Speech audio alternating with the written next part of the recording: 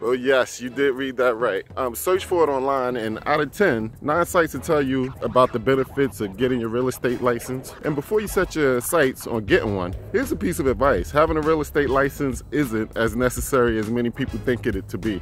What I find is thousands of real estate investors don't have a license. What's more, most of the sites that tell you to get a license will add how time-consuming the process is and how it isn't important to get one. Some will even go further and list the downsides of getting a real estate license. So if you haven't applied yet for a license or wondering whether it's really important, here are a few reasons you can look the other way. I'm Rockland. I travel the globe for leisure, exploration, and education about different cultures. Join me, and you too can be royalty. This is Passport Kings. Welcome aboard abroad. All right, so reason one is you can't buy any property from any brokerage. All right, when you have a real estate license, you cannot simply go and do the real estate deals yourself. You need to earn your license with a broker. This means that you would be required to work under a brokerage firm or a broker till you get your brokerage license. While that guideline tends to differ in different states, most places will have similar guidelines for buying a property. This means that while your non-licensed status could actually allow you to buy the property from any brokerage, with a license, things are not as simple and straightforward as they might appear. You can no longer buy a property without informing your broker about it. On top of that, every brokerage office will have its own set of rules that you'll have to abide by.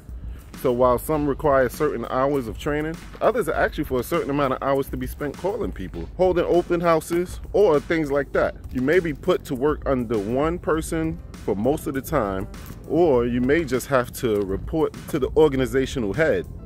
And while real estate agents can earn commission, these don't come their way directly. They often go through the broker first, who then decides how to split them and share with the agent. Reason two, you'll face many issues with disclosure. Once you have a license, you're put on a pedestal and considered a better being. While this might sound good, the position comes with plenty of responsibilities. First, you'll need to disclose to your buyers and sellers that you are a licensed agent, meaning that you can't simply take advantage if a situation offers one. Many real estate agents who have a license have found out, to their dismay, that this high status and need for disclosure can negatively impact their business and personal portfolio growth. If you don't want to be a real estate investor but just a realtor with a 9-to-5 job of selling homes, then these disclosures shouldn't affect you, and the being a better being will just boost your ego. Reason number three, getting a license isn't as easy as it sounds. Getting a license isn't just about calling the state licensing commission. Well, they'll simply add you to a list. The process is lengthy and time-consuming. In fact, if we break it down, you would need to put about 100 hours of coursework and plenty of studying before you take the exam, which only qualifies you for the license. And when you're there, the exam isn't exactly easy, and not many get through the first time.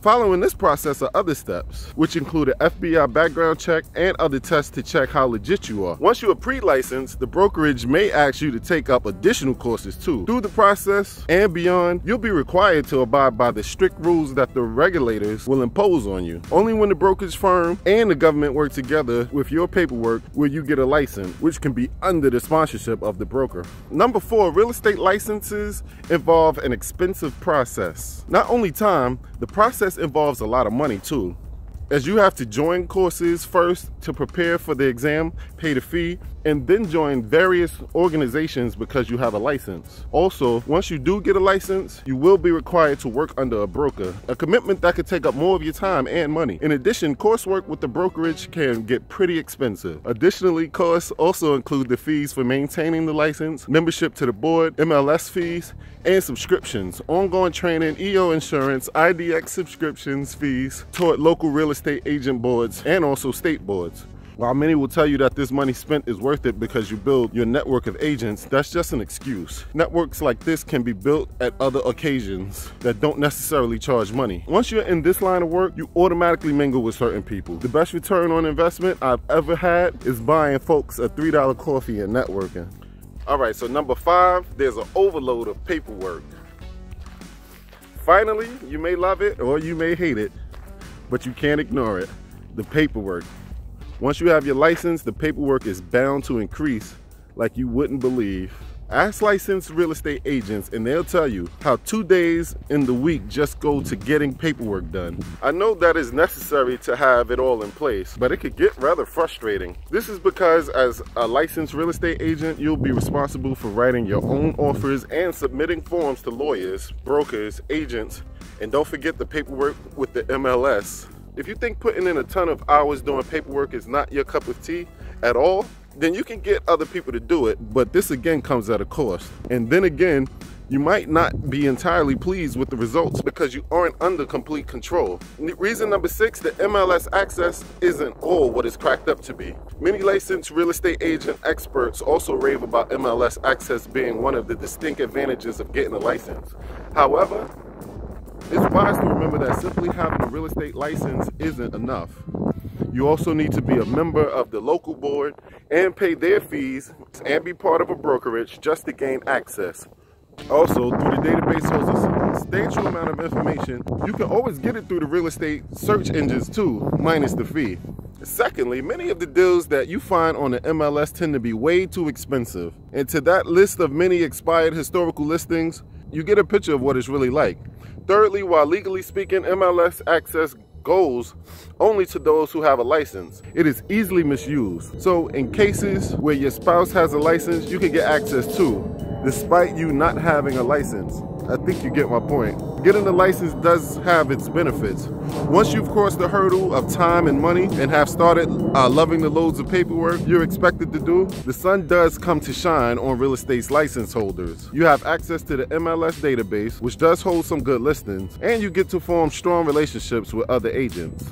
You even can take commission on deals. Most importantly, you join the status of being a licensed real estate agent, which not many have. You've actually worked hard for it. However, do remember that having a license doesn't qualify you as a real estate agent professional for the IRS. It is your work, the quality, and the number of hours that help you gain that status. Also, when you do look at the successful real estate investors out there in the market, you'll find an interesting trend.